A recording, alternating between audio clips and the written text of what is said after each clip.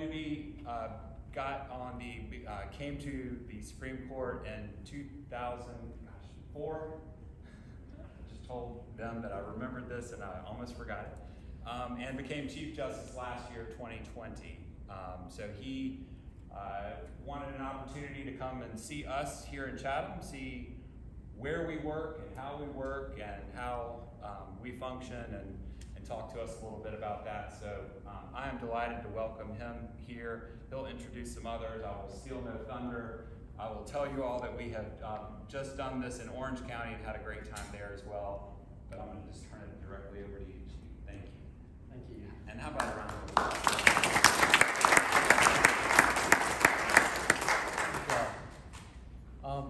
This is beautiful. This is a beautiful courtroom. Those of us that love historic preservation are appreciative of what you're doing with your historic courthouse. I know there was a lot of challenges there, but so, you know, why did I want to meet with everybody?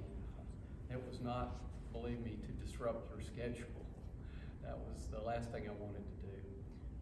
But I wanted to get around and just tell everyone how much we appreciate, we in the judicial branch, we appreciate all of your efforts in ensuring that the constitutional mandates are fulfilled. What a challenging time we've had. Back in February, March of 2020, we heard this thing, COVID. Many of us were hoping that this would just be a blip on the radar screen like swine flu or some of these others. Little did we know that 18 months later we were still going to be in the midst of trying to figure out how to meet our constitutional mandates in spite of this pandemic. So what do I mean by constitutional mandates? Okay, I'm licensed to carry this. This is our state constitution. If you haven't memorized it yet, I encourage you to do so. If you want a good book on it, I know one you can find. John Orth, and there's another co-author to it about the state constitution. But you can find it on Amazon, okay? But don't go out and spend all that money. It's not worth it. Our state constitution, Article 1, Section 18 says the courts shall be open. What does that mean? Does that mean we unlock the doors? Yeah. But without people, without you, the promise of an open court would be hollow. We got to have judges and court reporters and clerks. We got to have magistrates, DAs, and public defenders or defense attorneys. We've got to have attorneys for plaintiffs and defendants in civil cases. The courts shall be open. It goes on to say, and justice shall be administered without favor, without denial, without delay. What is this justice that we're talking about? Article 1, Section 1 should be familiar to all of us. It's mostly taken right out of our Declaration of Independence. It says we hold these truths to be self-evident, that all of us are created equal and endowed by our Creator with certain inalienable rights. Among those rights are life and liberty, pursuit of happiness. We added to it, everyone's entitled to the fruits of their own labor. We just came through Labor Day recognizing the dignity of work, the importance of work for all of us. So those are our constitutional promises, and as Martin Luther King Jr. famously said, that's the promissory note on the bank of all of America that everyone is entitled to. Well, what happens when life or liberty, property, what happens when those things are threatened? Well, we have our general courts of justice. Without them, folks would resort to self-help, and you lose a foundation of a civilized society. So justice is to be administered without favor. What does that mean? Without favor, everybody treated the same. I have on my lapel in one wonderful wife, Macon, my much better half, will be handing out lapel pins to members of the judicial branch that would like them. And the seal of the judicial branch is Lady Justice, and she's blindfolded. She can't see who comes before, rich, poor, powerful, not powerful. Everybody to be treated the same. I was talking to a group of 5th graders. They said, hey, Justice Newby, what's it like to wear a blindfold and work all day? Well, a bit literal, but they get it.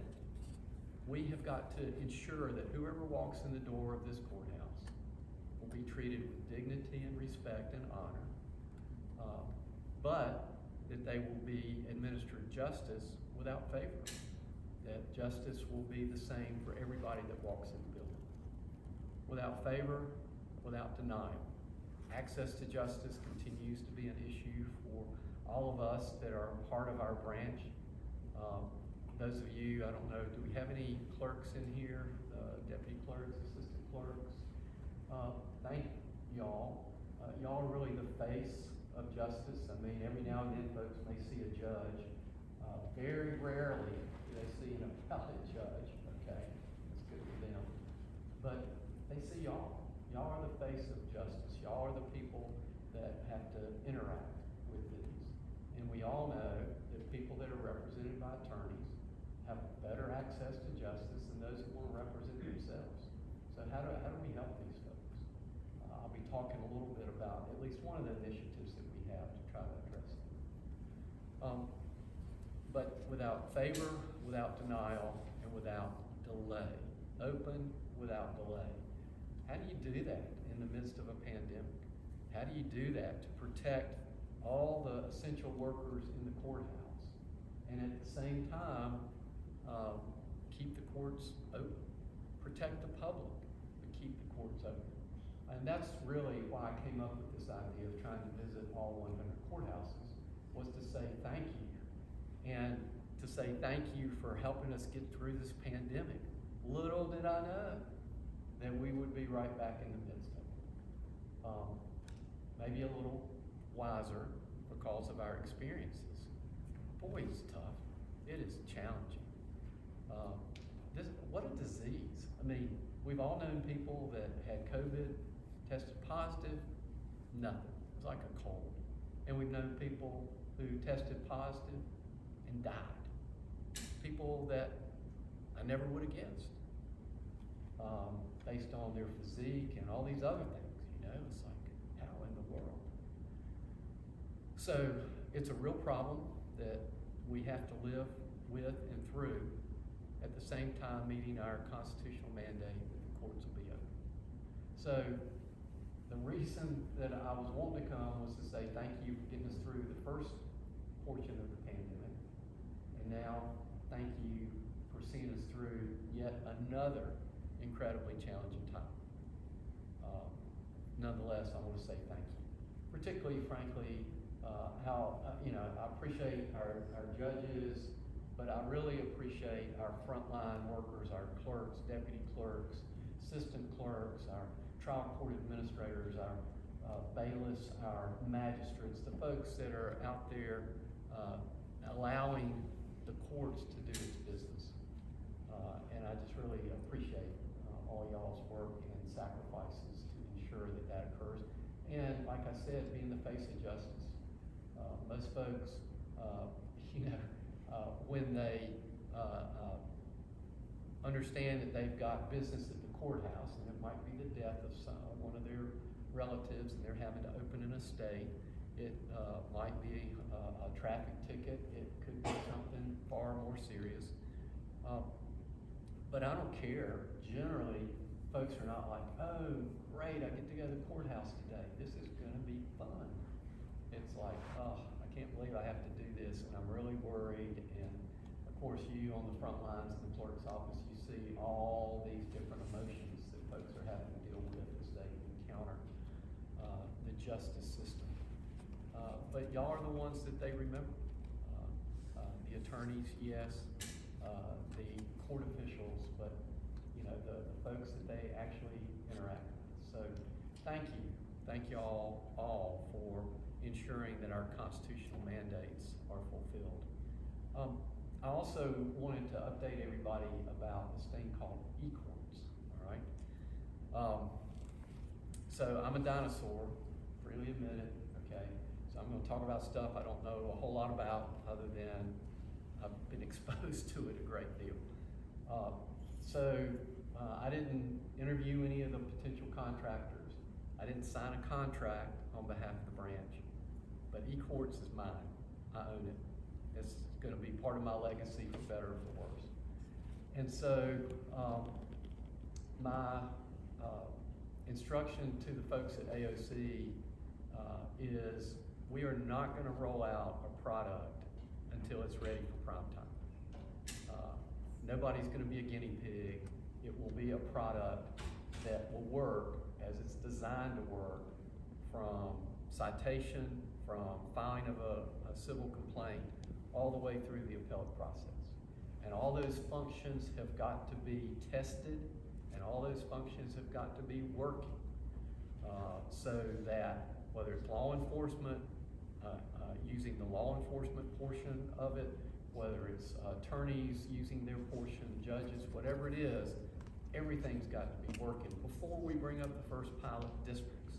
The pilot districts are to test an already proven product. It's not to create a product that hasn't been finished.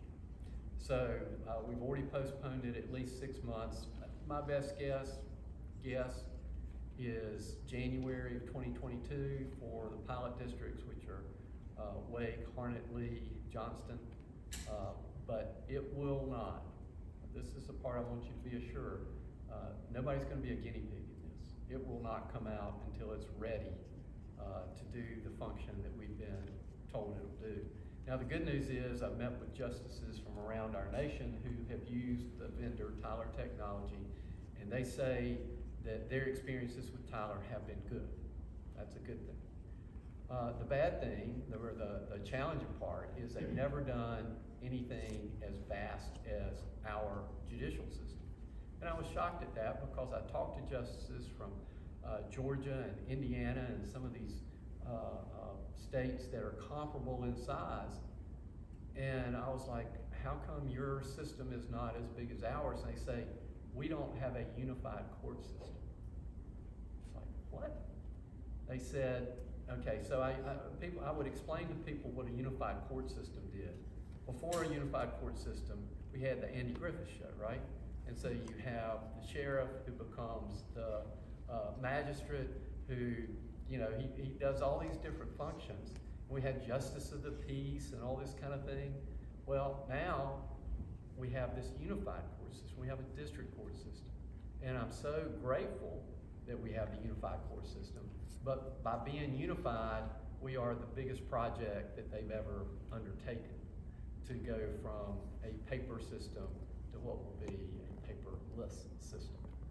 So anyway, I'm certainly glad to try to answer questions you might have about e-courts and e-filing.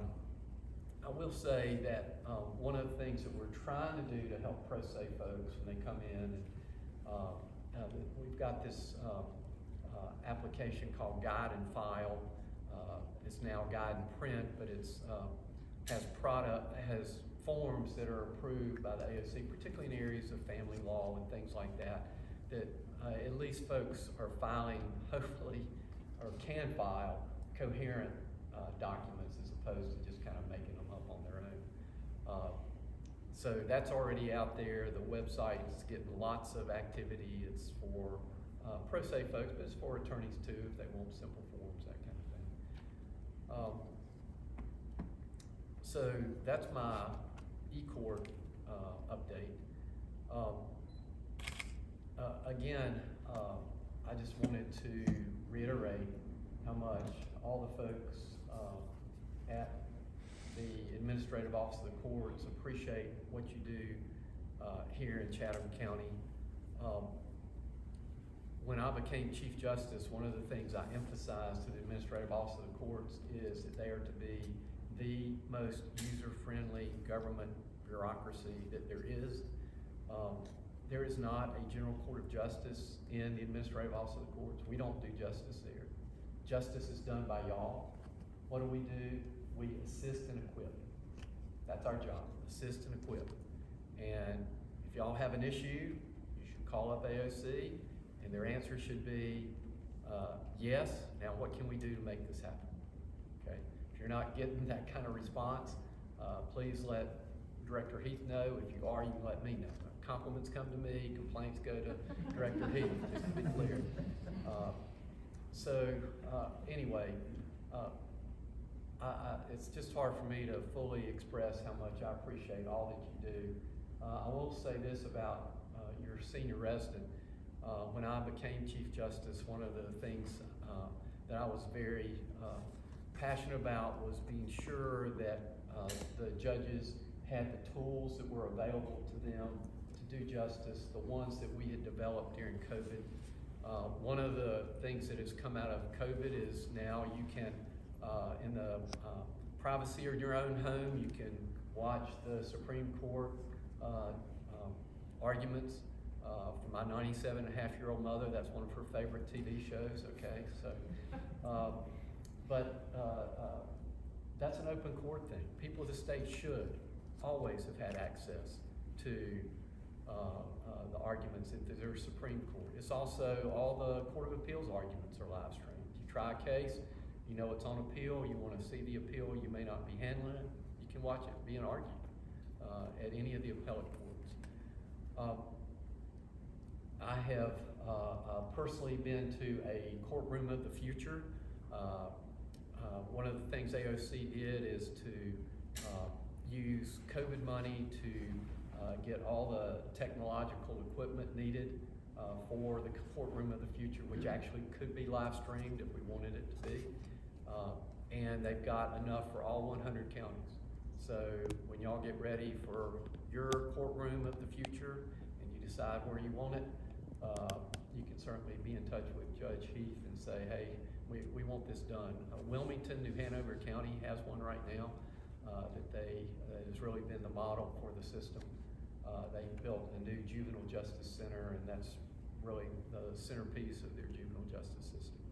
You know, the idea, again, it's an access to the courts where we're able to do certain hearings virtually, certain witnesses virtually, that type of thing. But Judge Baddour was instrumental in helping us come up with the proposals with regard to what technological advances we had made during COVID that we needed to keep.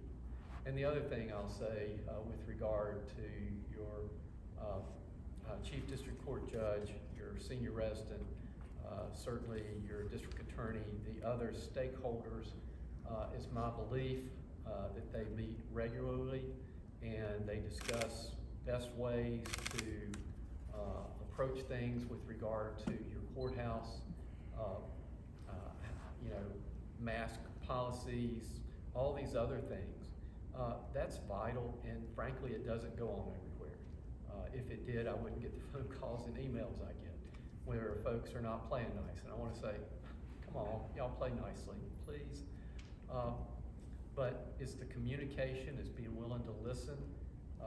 You know, we just came from Orange County where the clerk there was telling me about all these brilliant ideas that their deputy and assistant clerks had come up with during the COVID situation to help their office remain open and safe and do all the things that have to be done. So, you know, I truly look at, you know, the judicial community, and particularly the courthouse community as a courthouse family, and we need everybody contributing your ideas. Sometimes they'll be accepted and sometimes they won't be followed, but you know, everybody deserves to have their voice heard as you have these ideas. And I know as I've spent time with your senior resident today, I know that's his heart as well, to be sure that everybody feels like that they are at least being heard with whatever their concerns may be.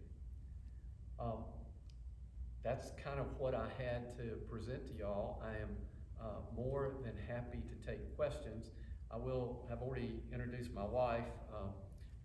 I know Chatham County, you guys are like next door to Chapel Hill, so there's probably a little bit of Carolina blue over this way. My wife's a double Tar Heel. We met at law school at Chapel Hill. I have to confess that I came from the darker side. And anyway, the best thing that happened to me happened at UNC where I met my wife. My Chief of Staff and General Counsel is Liz Henderson. She's from a neighboring county called Randolph.